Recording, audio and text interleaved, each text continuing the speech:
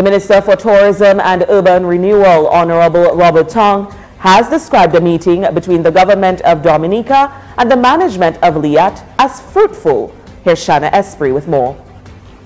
Minister Tonge and Minister for Public Works and Ports, Miriam Blanchard, represented Dominica at the meeting along with Acting Chief Executive Officer of Liat, Julie Reifer-Jones.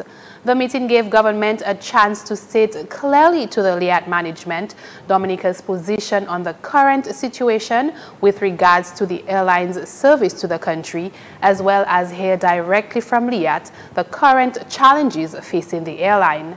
We expressed clearly to Liat the need for improved service to Dominica. As you know, the Honorable Prime Minister wrote to Liat recently, and the meeting was a follow-up to the Prime Minister's letter. The importance of Liat to Dominica's air access is critical, and it cannot remain business as usual for the country, Minister Tonge stated in a press statement.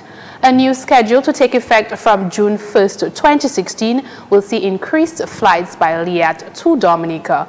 This will include the reintroduction of a direct flight to Puerto Rico 4 days a week and additional flights from Barbados and Antigua, allowing for same-day connections. Minister Tonge welcomed this new schedule.